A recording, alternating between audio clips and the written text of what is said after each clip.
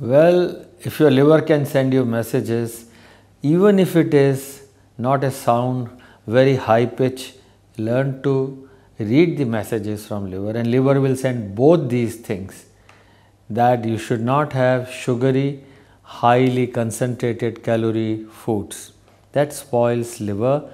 The extra calories which cannot be burnt will be converted into fat and stored in the liver.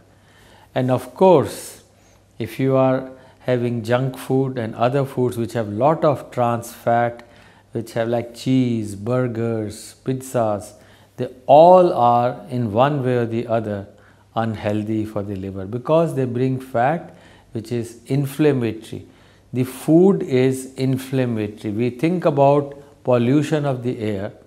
Please think about polluting your system with such foods. It's a self-inflicted pollution of the system.